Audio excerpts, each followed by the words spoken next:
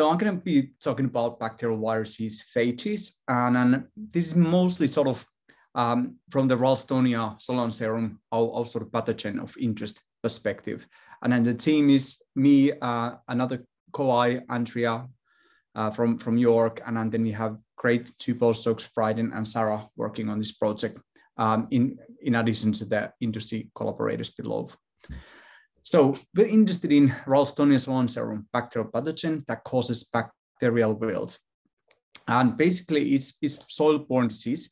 James already introduced this in his talk, this pathogen. And what it does, it lives in the soil. From the soil, it gets to the rhizosphere and it can gain access to the plants through opening in the roots. And when it gets inside the plant, it will colonize the xylem and start producing EPS, which is exopolysaccharide, lots of slime basically. And this is something that can mask recognition of the plant immune system basically, or they then just block water circulation within the plant, causing the wilting. And this is just short video showing growing the bacteria on an agar plate, and you can tell if you tilt that, it just oozes of these exopolysaccharides, so they're super slimy bacteria. And in the UK, this pathogen causes brown potato rot. And we've been studying this in the UK in collaboration with Ferroscience, which have been producing a nice collection of the pathogen for the past 30 years. And then on the map, you can see the areas where we collected these strains, or the Ferro has collected the strains. But it's not only disease in the UK, it is very widely spread. So you can see that on the map there, bottom right, all the sort of yellow dots there are observation of Ralstonia. And then you can see on top there, greenhouses or tunnel farming in China, where you can get really devastating crop losses by this pathogen.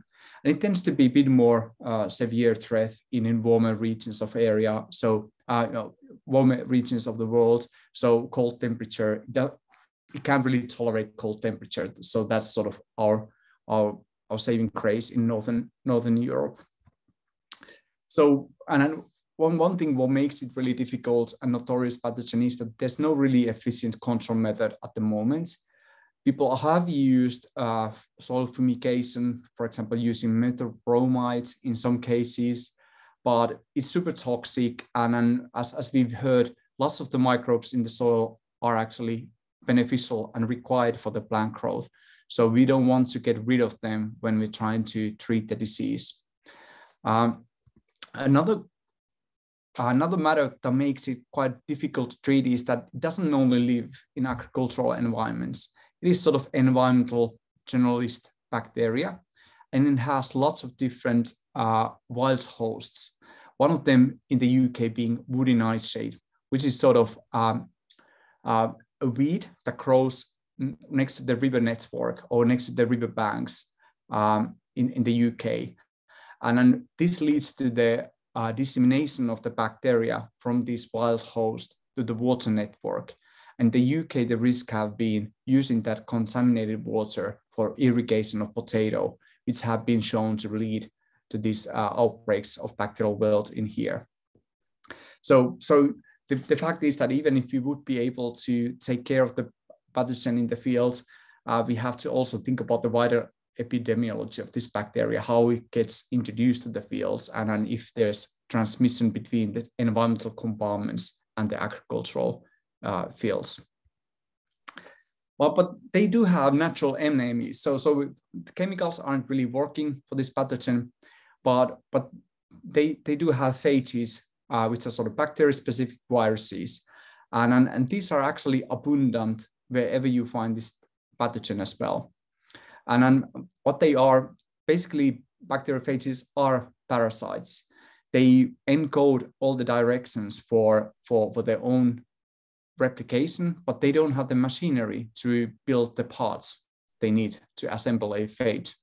So essentially, what they do is they inject their instructions inside the bacterial cell, and basically bacteria don't have any other opportunity but to just start to producing phage particles. And in this process, one bacterial cell can produce really loads of bacterial phage progeny that can then go on and infect new cells. And you can see in this transmission electron microscope photo of lysed cell, and then these all small particles here are bacteriophages. So there are quite efficient killers of bacteria. And then we've been isolating these phages from environmental reservoirs, namely rivers. So this is just showing one river or site in Thames, where we collected samples just on the centrifuge tubes. We're taking them lab. Sometimes you need to enrich the phages by using known hosts. And what you can find is that most of the dulcamara plants where we sampled contained also bacteriophages. This stretch of river is known to be infected by Ralstonia continuously, and it's actually banned for using as irrigation water.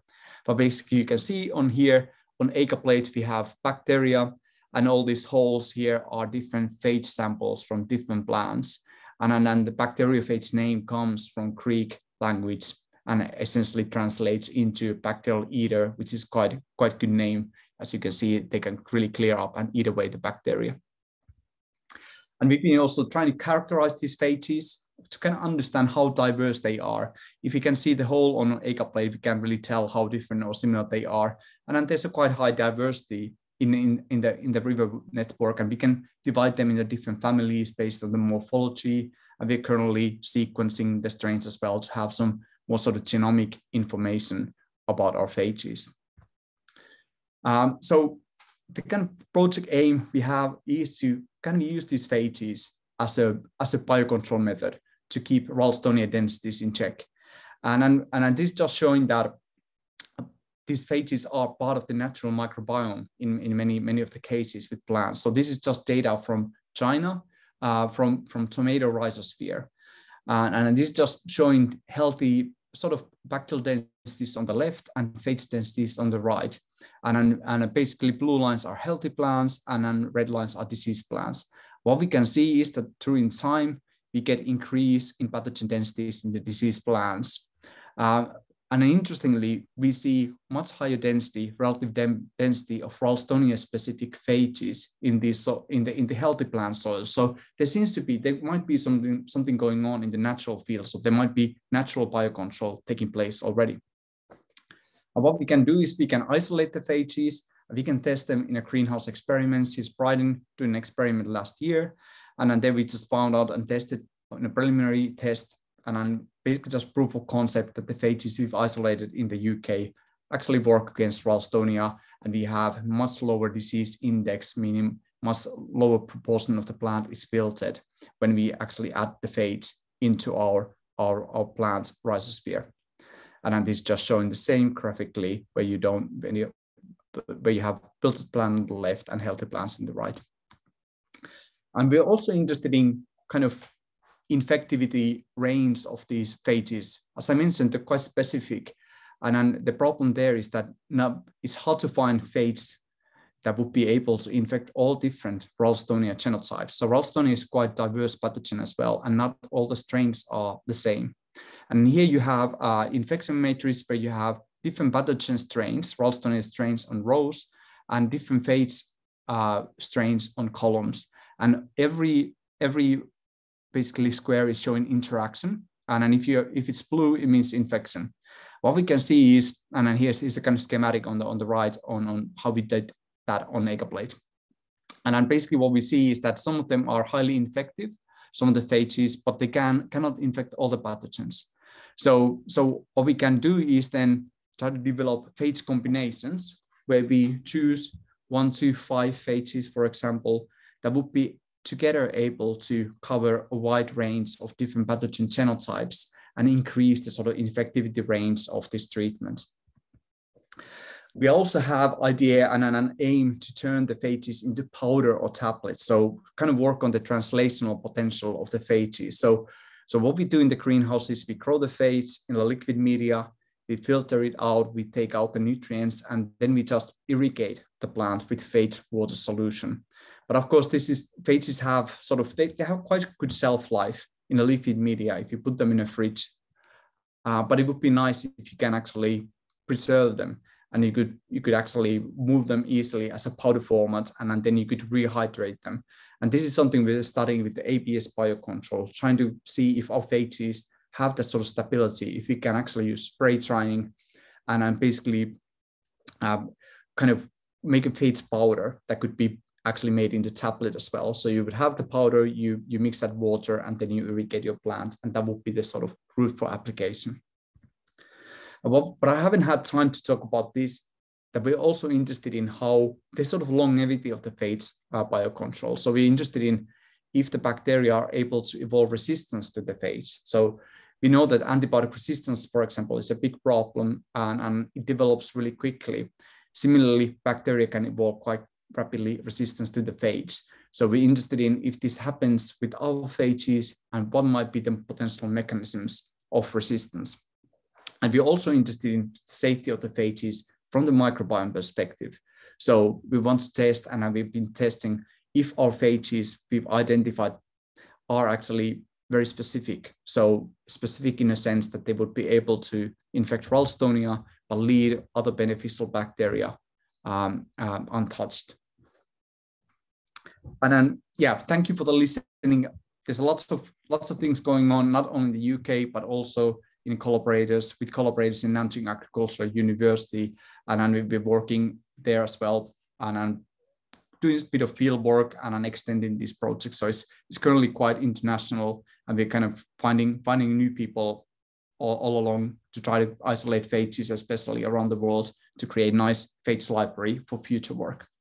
But that's me. Thank you.